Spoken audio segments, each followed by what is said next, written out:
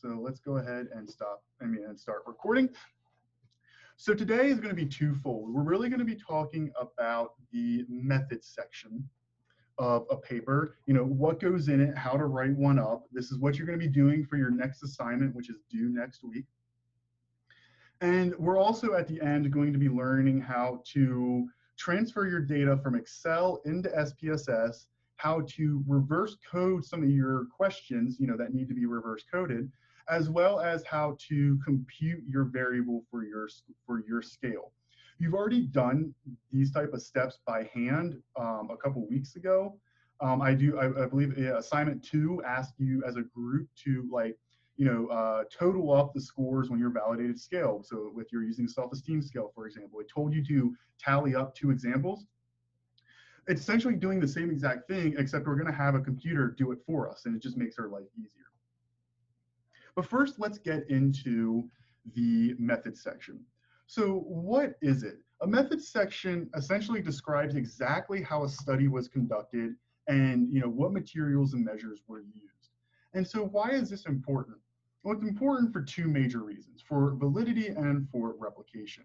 So a validity allows readers to assess the validity of your measures, and I'll explain what that means, and also the internal validity of your study, which is really important for next semester whenever we start doing experimental studies, but I'll explain a little bit what that means now.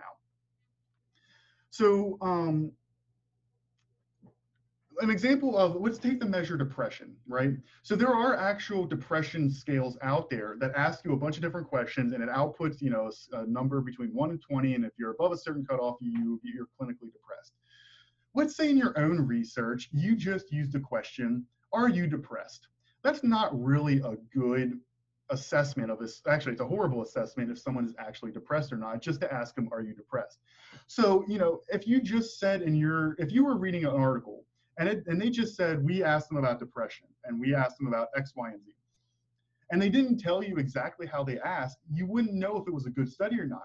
If they said, we asked them, how depressed are you on a scale of 1 to 10, you would be able to look at that study and say, well, I'm not going to use any of their findings because this is not valid. This isn't really a good way to assess depression. And then your internal validity of a study, you need to have a well-controlled study. So this is really important for experimental designs, which you'll get to next semester. But let's pretend we were looking at the relationship between sleep the night before and exam scores for this upcoming exam. What is it, exam 2, I think it is? Exam 2 or exam 3. So you're interested in that relationship. But some people took the exam at 4 a.m. and some people took it at 2 p.m. and some people took it at 10 p.m. So there wasn't any consistency. Whenever you look at your findings, are you really sure that differences in exam scores are related to how much sleep you got the night before? Or is it related to some other variable like when they did the study? When they did the exam. So, in order to have a really high internal validity, you want a tightly controlled study. And in order to show that you have a tightly controlled study and you've accounted for all these different variables and thought of everything, you have a detailed methods section. So a general rule is, include enough information to replicate the study, but don't include too much information. And I think we're going to try a little thought exercise to show you what I mean by this. So I'm just going to randomly call on people to answer this question. So Sarah, Sarah Francis, not TA Sarah, how do you make a grilled cheese sandwich? Just briefly tell me. Okay, you take 2 slices of bread, put butter on one side of each of the slices, put a slice of cheese in the middle, place it on a hot pan for roughly 2 minutes on each side, and then that's grilled cheese. Perfect. All right, so let me move my laptop because things are about to get messy. So I have 2 pieces of bread. They are a bagel. I don't think that's what you meant, but that's a bagel. I have a giant slice of cheese. I don't know if you can really see this. A giant slice of cheese. I'm going to put it on there, still in the wrapper. I'm going to butter the edges of this piece of bread and put it on a pan that is set to 737 degrees Fahrenheit. And I think I just burnt my house down. So we can see that that is not, the correct way to make a grilled cheese. Or let me rephrase, the instructions that you gave, I wouldn't be able to replicate making a grilled cheese sandwich. Alex, how do you make a grilled cheese sandwich? Um, you take 2 slices of bread, usually from like a loaf. Set the pan to a reasonable temperature, like I don't know, 100 or 200 degrees. Butter the sides that are going to be touching the pan, and then put a thin slice of some kind of deli cheese like American or cheddar Swiss if you want, and then grill it until, I don't know if you like it like burnt or undercooked. You can Okay, cook it until you like it. sounds good. So I have my slices of bread. I'm not going to take it out, but slices of my bread. I have this entire thing of butter right here that I'm going to put on the bread, put it on the pan, and grill it up. All right, so you can see that you need to be very specific if you want someone. Let me get this bread off my desk. You need to be very specific if you want someone to be able to replicate your study or replicate your grilled cheese. Do we care about the color of the pan that we use to fry the grilled cheese? No. Do we care about if we use, I don't know if you can see this, if we used a metal versus a plastic spatula? That really doesn't matter, right? So there's some level of details that you don't need to include, but there are, you do need to be specific enough that other researchers can copy what you've done. So within a methods section, and that was an extreme example of like how to make a grilled cheese, but within a methods section, we should be seeing 5 different things. And this is pretty much the same throughout any psychology paper that you will ever read. And I'll pull up my own to show you. It's exactly what you need. And we're going to talk about each of these sections in the next coming slides, but we should see participants, materials, or stimuli / measures, the design of it, and then it's typically design and procedure, unless you're doing an experimental study, then you would separate these two. But for the purposes of our correlation design and procedure are the same thing, and data analysis. So let's get into the particular sections. So the participants, we want to know who participated in the study. So this is going to include, so this should honestly be like 3 to a max of like 5 sentences in your assignment and in your paper. It might be a little bit more in your paper in the final product, but basically the basic information we want to know is what are the total number of participants and how many boys and girls are there? What's the age range for your participants? Does it range from 18, for our study, it may range from like 18 to 23 maybe, if we have some people who are older. Maybe we have someone who's 45 in our class. The age range would be 18 to 45 maybe. We want the mean and the standard deviation, and we'll get into what this means in a little bit. But we want the age and the means and standard deviations of the age. Who was sampled, from where were they sampled, and why did they do it? For us, it was students enrolled in 203, and they got class credit for it. If you did the study in Alaska, it'd be Alaskan students. So we want to know specifically who did it. So this information under other information isn't really relevant for us for your assignment or for your paper, but it will be relevant next semester. So I'm just going to briefly touch on it here. You also want to include information if you exclude anyone or anyone has to meet a certain criteria. So I'm doing a study next semester that looks at Instagram users and well-being, but I only want Instagram users. So if you don't have an Instagram account, you can't be in my study. So I'm going to have to say, we excluded participants who don't have Instagram accounts. They have to have Instagram. Maybe some studies, if you want to look at smokers, well, obviously you don't want to have people who don't smoke. They aren't going to be helpful for your data. So you have, if you have any exclusion criteria, you gotta let it be known in your participants section of your methods. This is more so relevant for longitudinal studies, studies that assess people, across weeks, years, long amounts of time.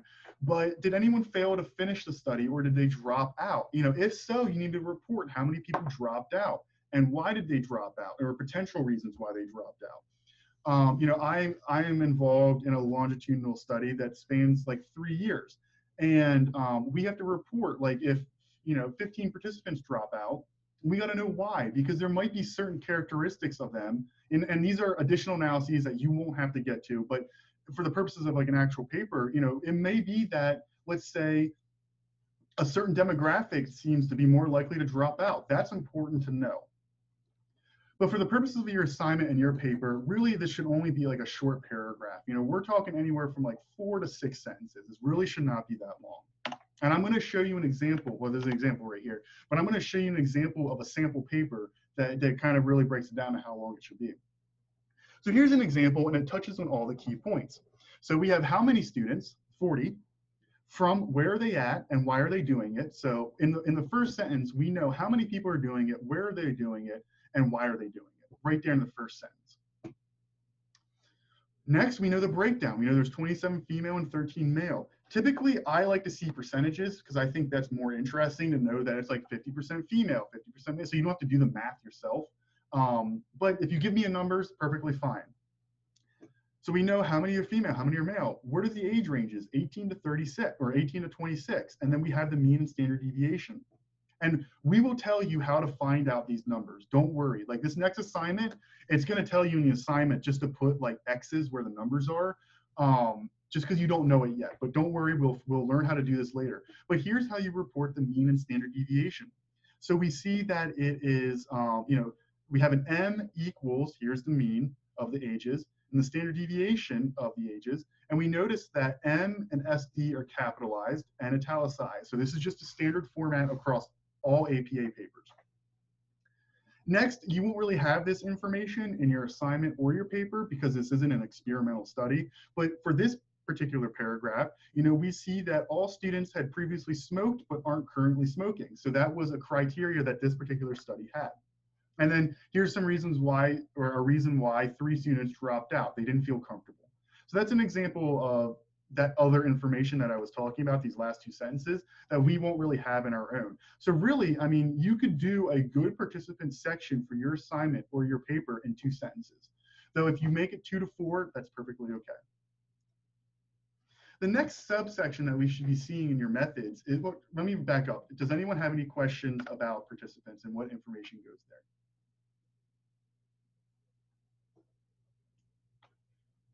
Okay, I'm not seeing anything. All right, so next up, the next section that you'll see is a material/measure. So what did you use in this study? All non-trivial, and I'll get to what that means, materials need to conduct your study should be discussed here. So for your particular study, all we really care about is that it was done online, right? Do we care if they were using a Mac versus a PC? No, that probably really doesn't matter. If they were doing pen and pencil, which we would do if we were doing in person, do we care that they used a Ticonderoga pencil or a Bic pen? No, we don't care whether they use pen or a pencil or what type of pencil. Just like going back, we don't care about the color of the pan or if they used a metal or a plastic spatula. It doesn't matter. But we do care that it was done online. This is going to get more intensive whenever you do an experimental study, but once again, that's next semester. But really what makes up your measure section, your material/measure section, is the discussion of your IV and your DV. So I suggest looking at the sample paper that's on eCampus, and I'll bring it up in a little bit after these slides, but also look at your previous research that you've looked at, you know, the articles that you're using. You know, for your assignment in your paper, you really should have 2 paragraphs here. You should have a paragraph about your IV and a paragraph about your DV. It doesn't matter the order because we're doing a correlational study. So IV and DVs don't really matter what's assigned what. But for these purposes, you're going to have a paragraph about the scale that you created, so the idea that you created and designed questions for. And then you should have another paragraph about the validated scale that you're using. And so what makes up these 2 paragraphs? So each paragraph should essentially be the exact same format, but just the information should be different because it should be relevant to that particular scale. So for example, you know, what should be in this paragraph? So what questions were used? So, you know, for multi-item scales, which all of your scales are made up of anywhere from 5 to 9 questions that you came up with. Give an example, give a couple examples, you know, and I'll show in my own work, you know, what does this look like? You know, they literally say, you know, example items included, and I literally list out a sentence or a question that participants were asked. What were the response choices? So was it 1 to 4, 0 to 5, 0 to 6? How did participants rate, their answers? How are the responses coded? So what does this mean is, what does a 0 mean in your scale? Or what does a 1 mean in your scale? What does a 5 mean? And the next bullet point, since you all are using multiple item scaled questions, you all have to add up your questions, right, to get one final score. So, how are they combined? Were they added? Were they averaged? All of yours are going to be added, but some scales you average the scores instead of adding them. But let your readers know in this section that, hey, we added up scores, and this is what a high score is, and this is what a low score means. For validated scales, you want to actually cite the original work. So I should see a citation whenever the paragraph about your validated score, I should see a citation about I should see a citation that has the author's last name or names, or actually if there's more than 3, once again, use at all, and then the parentheses. And I'll show you what this means in an example. Does anyone have any questions about what goes in a measures section? Okay. So next is the design and procedure section. This is the same section, even though it's 2 slightly different things. So what was the design of the study? This should honestly be, 1 sentence for your own paper/assignment. You guys all did a cross-sectional correlational survey design. This gets a little bit more intensive if you do like experimental designs. Like, for example, I'm going to say some words that are scientific and you probably don't know what they mean. But if you would do a between study, which looks at like different conditions and each person is in a different condition, you're going to have to describe like where people were randomized into different conditions and here's what the conditions are. Or maybe it was a within study where you look at where one person goes throughout multiple conditions. So you just have to lay it all out. What was the order of the conditions that they went in? Was it randomized? So for the purposes of your own paper, this should be relatively short because all you've done is a cross-sectional self-report correlational survey design. So 1 sentence max about the design, 2 sentences max if you want to get fancy, but basically 1 sentence about this. But next you can write a bit about the procedure. How did you conduct the study? So all of you should know this because 1, you designed the study, but 2, you've also participated, so you know what you had to do. So in general, you should describe all the steps that a participant would experience from beginning to end. How was the information collected? I believe you guys were instructed to do your validated scales first, so that way you could report it on the actual survey.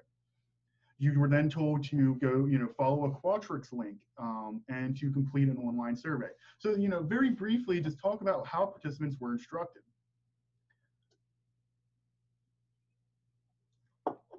Was there any debriefing? So at the end of whenever you took your study, did it have like a page telling you what the study was about?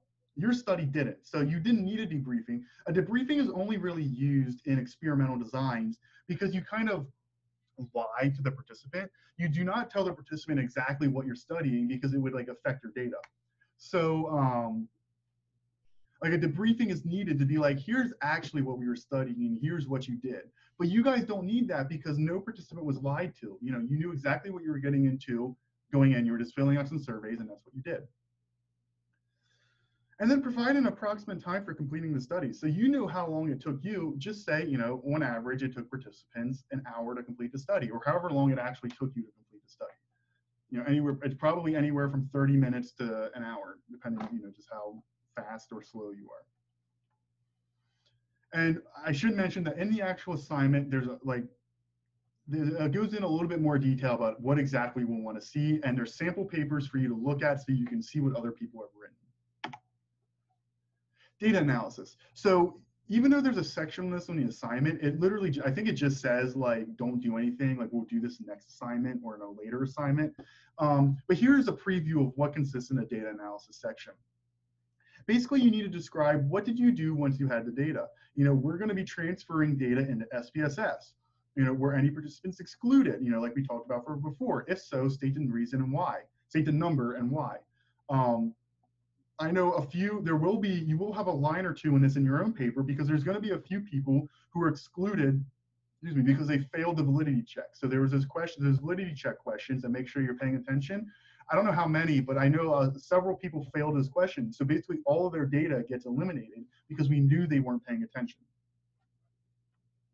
What descriptive statistics did you use? You guys are going to run frequencies to figure out how many males and females you have. And once again, don't worry, I'm going over this fast because we'll have almost an entire day on this. So don't worry. What variables did you use to conduct your correlation analysis? So you just reiterate that we used our IV and our DV and you state what they are. And maybe you talk about the alpha level cutoff, which you guys probably don't know about, but it would be like we used an alpha cutoff level of 0.05. And once again, this is for a later lecture. So here's some general writing tips.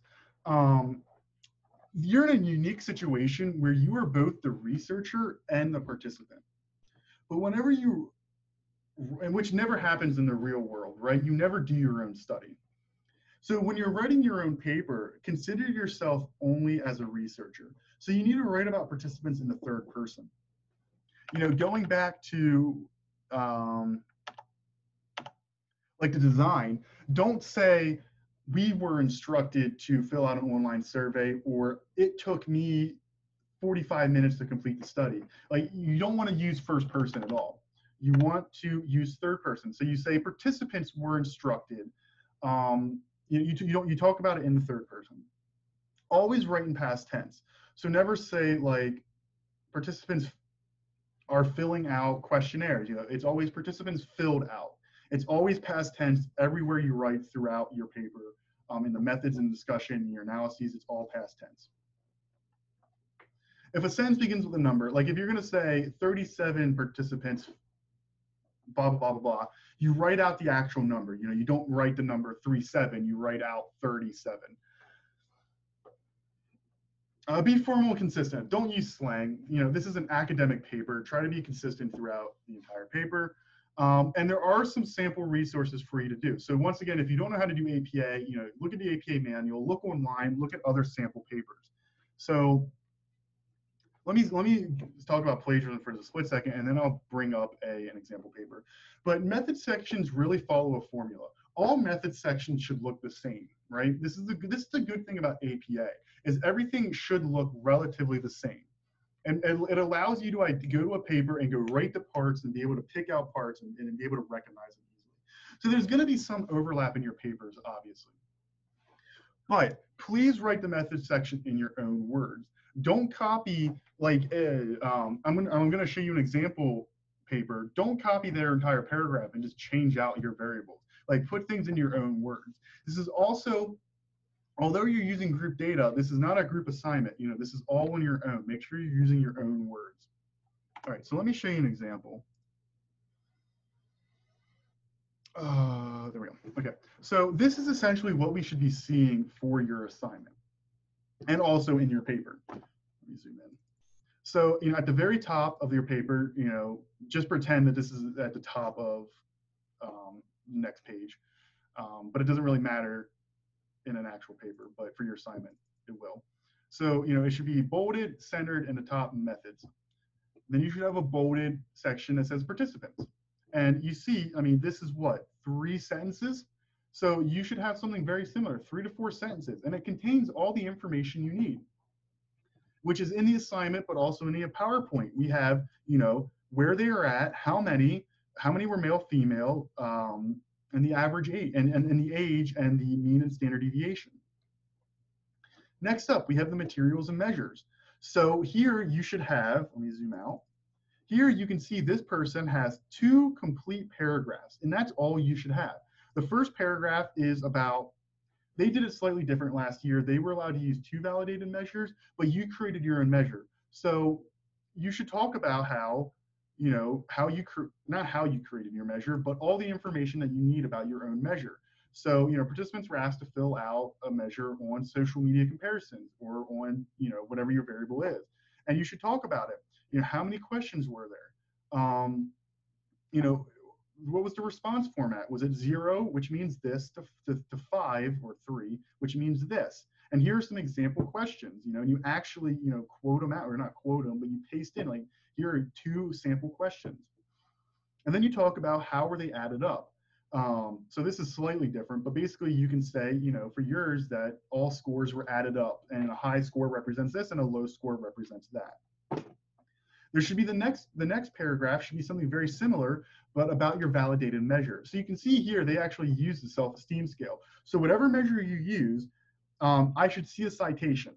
It should say, for the self-esteem scale, it should say Rosenberg, 1965.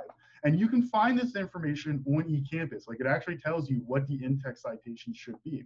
And I can help you if you don't know where to find this information. I can, let me know and I can show you. But this information is on eCampus. So you don't have to figure, like, who wrote the Big Five Index? How do you cite that? It tells you on eCampus. But you can see, it breaks it down again. They had 10 questions on a 4-point Likert scale. Here are some examples. Here's how they were coded. And here's what the codes mean. So, it follows a very similar, you should follow this exact same format when doing your own. Next, procedure. Procedure should be like 3 to 4 sentences. Basically walk through, participants were instructed to do X, Y, and Z. Here's the design. We did a cross-sectional correlation study. Using self-report that was completed online. They had to use paper and pencil because they were in person pre-COVID. They talk about why there was no debriefing. So, your procedure should be relatively short, 3 to 4 sentences. And then next, I'm just going to skip it, but there's the data analysis section where you talk about entering it into SPSS, what you did. But you guys don't have to worry about that right now. Are there any questions about what your methods paper should look like? Okay, so on your assignment, which I will bring up shortly, it asks you for an appendix, and this is what an appendix looks like. So, bolded, once again, everything's bolded, centered, Appendix A. And really what this is going to be is both of your scales. So, like, if you have the self-esteem scale, it should look like this. You should have the exact scale. You should have the question, what the participants saw and the exact questions in a response format. I highly suggest, so like, here's an example of the self-esteem scale on eCampus. And here's one of those, where is it? Right here. So, like, what you really could do is just, for the purpose of this assignment, I'll accept this, is just like take a screenshot of that, or use clipping features somehow and just paste it onto as a picture onto your assignment in the appendix. I'll accept that, just because you really don't need to like hand type this all out. I'm not going to expect you to do that. But for your own, for your own measure, type out all your questions and type out the response format. It was 0 through 4. So it should look something like, I believe I have an example. Okay. So if I see this,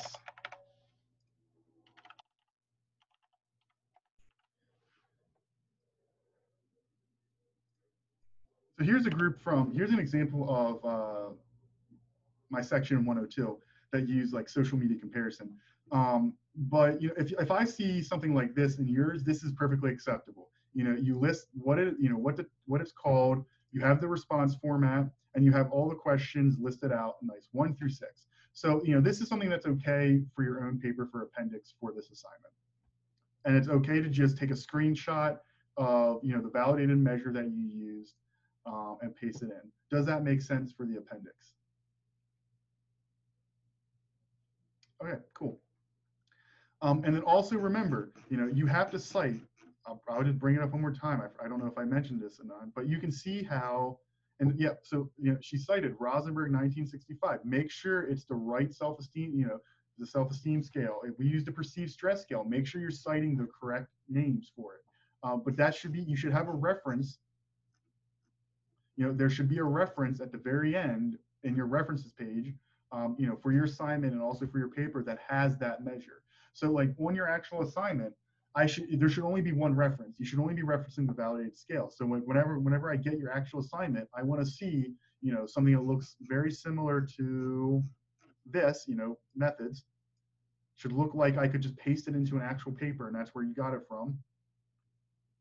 And then there should be a reference page and a appendix page. So that's what I want to see for this next assignment. So, so the next one is, the next PowerPoint slide is about the assignment, which I'm going to bring up. Basically, you're writing a draft of your method section.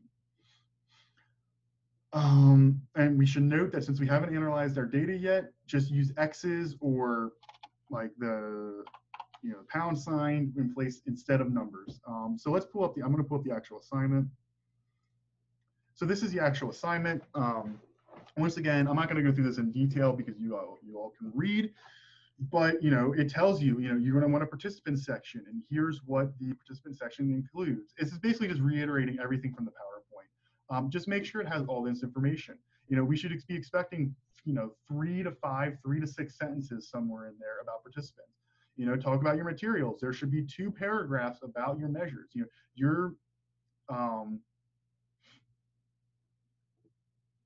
So there should be two clear paragraphs, one that talks about your own measure, one that talks about the validated scale. And the validated scale should have a reference to it.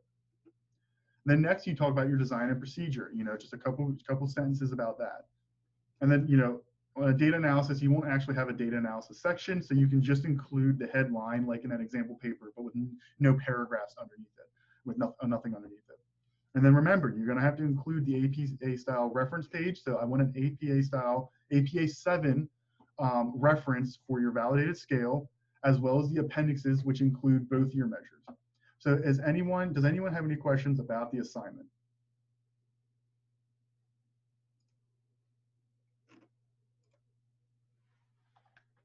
Okay, I'm not seeing any.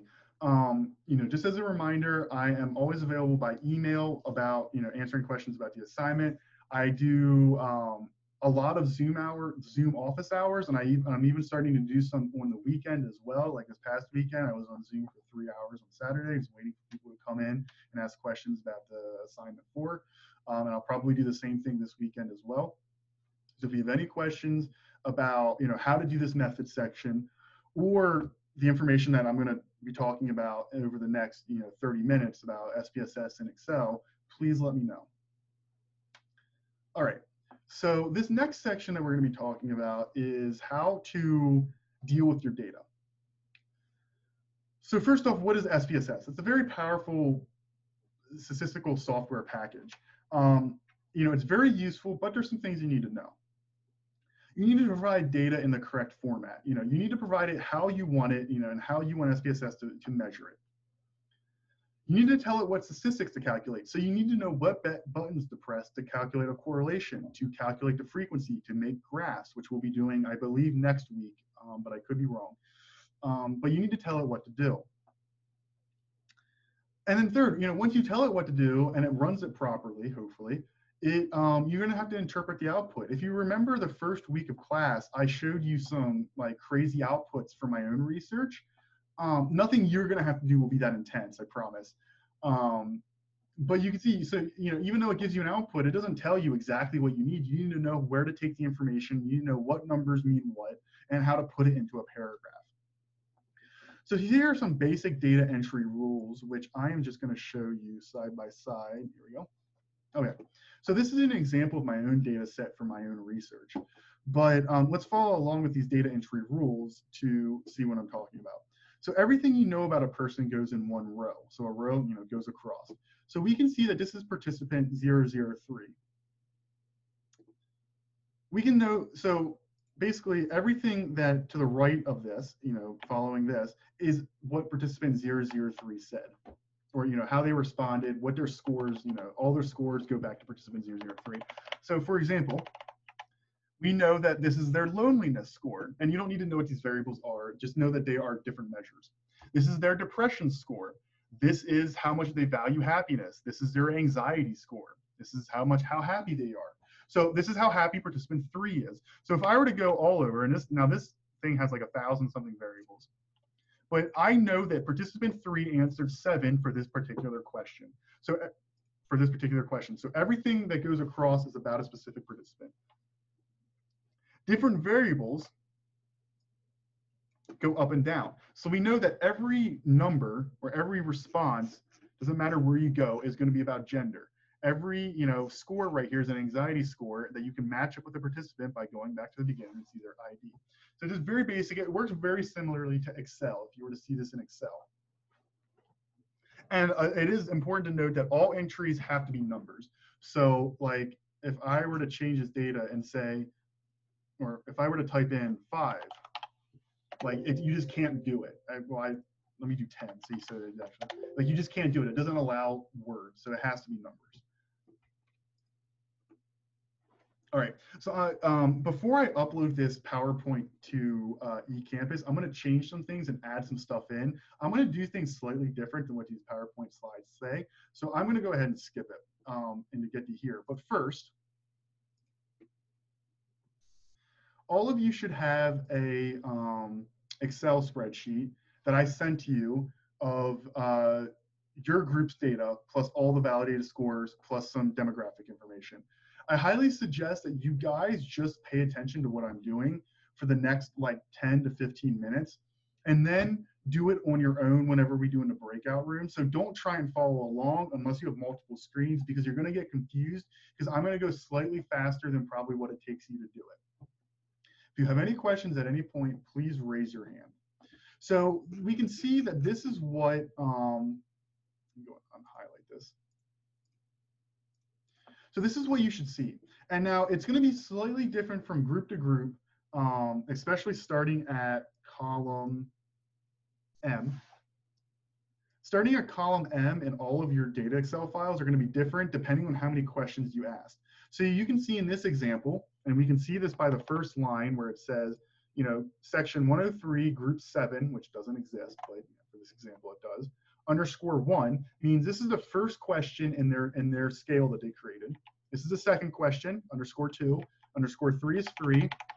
Let's go all the way. So you can see they had 8 questions. So if your group only came up with 5 questions, or they had 9 questions, you're going to have different amounts. So don't worry if what yours looks slightly different.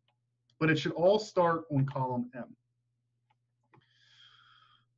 All right, so we have all of these. We have all these validated scores. So the first thing I'm going to want to do is open up a new SPSS data set. Right, so we have a new one, and this is what it looks like. We want to be in data view at the very bottom. And now once again, I'm going to upload screenshots of this to PowerPoints, so that way you can follow along step by step. But we're gonna want to be in data view. So all we want to do is copy over the data. So I don't care about these first 2 things, right? I just want the data. So I'm going to start here, which is, you know, the first participant and their first ID. I'm going to go all the way over, go all the way down. So I'm only copying data. Just, you know, go ahead and copy, control, well, paste. All right, so all of our data is now in SPSS. It's that simple. Literally just cut and paste or copy paste. But now you can see up here, our variables aren't named, right? It just says let me go ahead and delete that. All our variables aren't named. You know, it just says variable, you know, blah, blah, blah, blah, blah, blah. So we go to variable view on the bottom left, we click it, and now we can start naming our variables. Now everything is in order of what you said over here. So we know that this one is the subject number. And now I'm going to mention here, but it's also in the PowerPoint, SPSS does not allow spaces in between whenever you name things. So like if I were to put a space there and try to go on, it's like you can't do that. It's an illegal character. It's just a limitation of the program. So I'm going to name this subject number. And you can name it whatever you want, but I would try to keep it consistent across groups, across your group. We know this is gender, right? I'm literally just going along with what the Excel spreadsheet says. Since all we did is copy paste. We know this is age. This is the year they're in. This is GPA. This is the perceived stress scale. And now I recommend you write it out yourself. So, you know, you say perceived stress scale. But for the simplicity of not taking up too much time in this example, I'm just going to do abbreviations. We know this is self-esteem. We know this is extroversion.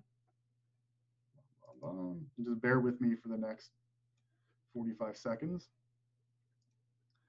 All right, this is agreeableness. This is conscientiousness. I can't pronounce that right now. This is neuroticism. This is openness.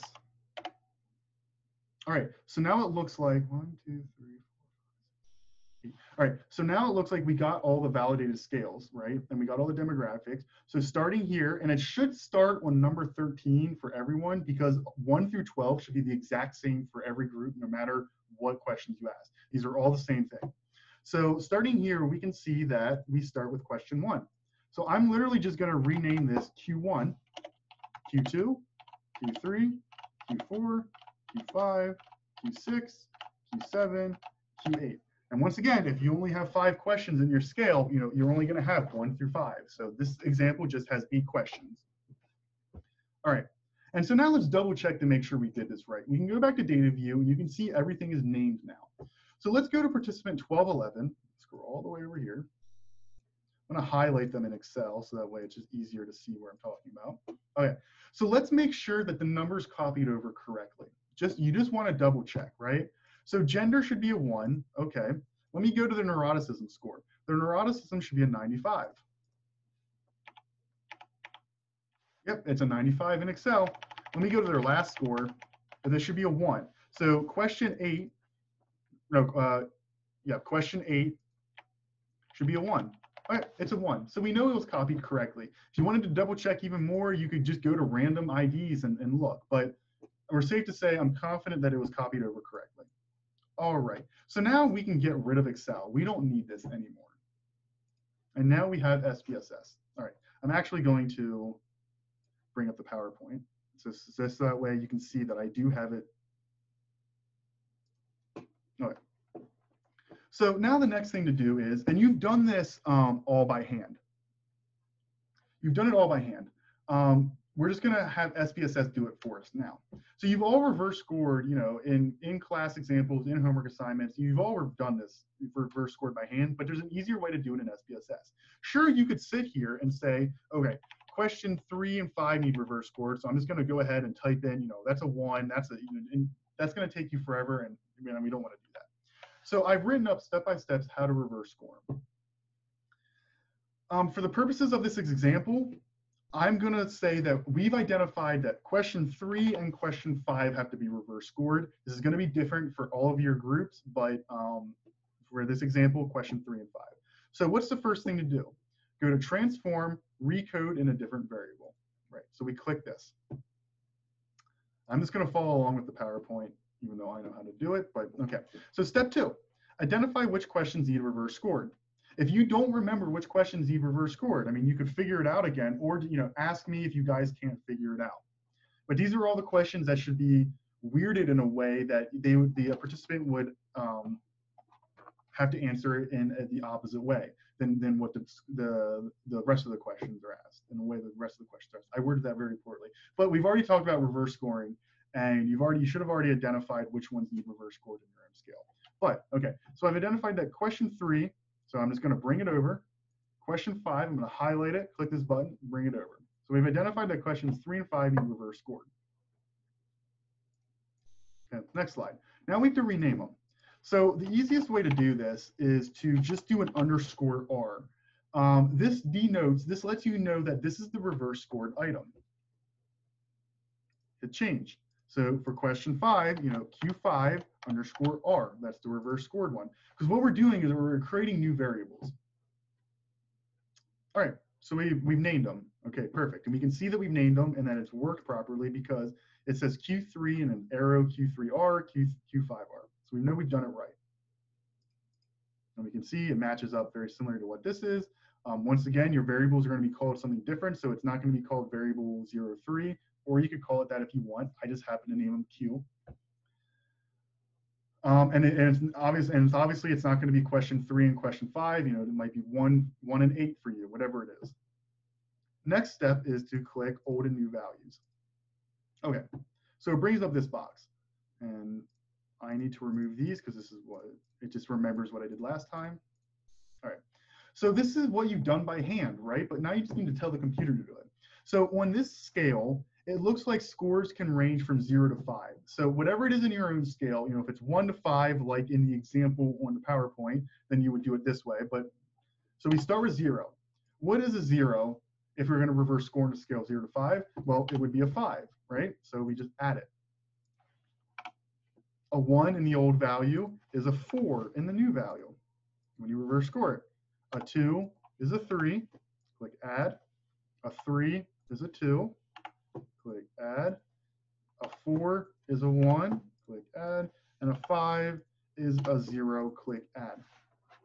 And one of the ways you can tell that you've done it right is you can look at this box and say, okay, so we have our old scores are 0, 1, 2, 3, 4, 5. They're all there. And it should be the exact opposite on this side, 5, 4, 3, 2, 1, 0. So you can see that they've been reverse scored.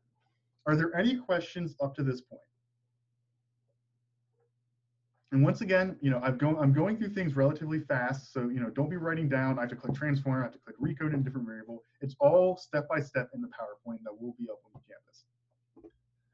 All right, so now we can go ahead and click continue. And then there's nothing else we have to do here because it will do it for both of these variables. It will do it for all the variables in this box. It will do the reverse coding. So everything's fine here. Click OK. All right. So it should pop up into this new window, and it basically tells you exactly what you did. You don't need to look at this stuff. But okay, so we can see what it does is every time you create a new variable, whether it's you're recoding or you're computing the score for your final scale, it puts it at the very end of your survey. So we can see up here, it created 2 new variables and it called them what we called it, Q3_R and Q5_R. So now let's just double check to make sure it did it right. And I highly suggest you as a group do this as well. All right, let's go to question 3. So, just from memory, a 4 should be a 1, right? Yeah, a 4 should be a 1. So a 4 in question 3 is a 1 in question 3 reversed. Look at question 5. So the participant said a 1 for question 5. So we know the reverse score should be a 4, right? And it is a 4. You can do this for any participant. So we know that this participant said a 3. So what should the reverse score be? It should be a 2. And if we go over to question 3 reverse scored, it is a 2. So we know that we've done it right. And once again, highly suggest that you double check. All right, so now you're done reverse scoring. Sure, you could have done this by hand and it would have taken you forever to do. It would have been really annoying. But SPSS can do it in a split second, and once you get the hang of it, it honestly will take you, 30 seconds to do this entire process of reverse scoring. All right, so now we have our new reverse scored. So now what was the next step that we were supposed to do by hand? We were supposed to tally up the scores, right? Yep. So sure, you could do it by hand. You could sit here and go 4 plus 3 is 7, plus 3 is 9, plus, you could do it by hand, but once again, take you forever. No one wants to do that. So the way to do it in SPSS is transform, compute variable. And let me reset. Okay, so now the next step is what do you want to call your new variable? So I'm going to call it our variable, or new scale total. Call it whatever you want. Call it group 5 total, group 6 total, whatever you want to call it. Once again, make sure there's no spaces. So then just do what you've done by hand, but in computer language, as weird as it sounds. So we know that we're going to add up all of our questions, but we got to ignore, question 3 and question 5 because they need to be reverse scored, which we've already done. So you click on question 1, bring it over, press the addition button. Do question 2, press the addition button. We're going to skip question 3, but add the reverse scored one. So plus Q3_R plus 4 plus, now we have the reverse scored 5 plus 6 plus 7 plus 8. All right, so then we're done, right? We've added it all up. We can click OK. It's going to create our new variable over here. And let's see if I did this right. Maybe I made a mistake, but let's see if I did it right. So we can count it up by hand. We can do 4 plus 1 is 5. You skip question 3. Plus 4 is 9. 10, or actually we skip 1, so we're still at 9. We skip question 5. Let me just start over. 4, 5, 6, 7, 8, 9. We skip question 5. 10, 11, 12, 13, 14, 15, 16, 17. So we know that whenever we add it up by hand, that's actually what we get. We get a 17. And, I suggest just randomly going throughout every, maybe do it for 5 participants just to double check to make sure that you actually did it right. It could have just been a fluke that actually worked out to be 17, even though I made a mistake. So I highly suggest, doing it a couple times. Yeah, so that's essentially how you do a reverse score and how you compute your variable. Are there any questions so far on that?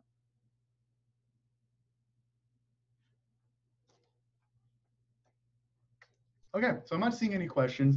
I should note that it looks like participant, whoever this is, I don't care, but participant 16 didn't answer anything for this particular scale, for these questions.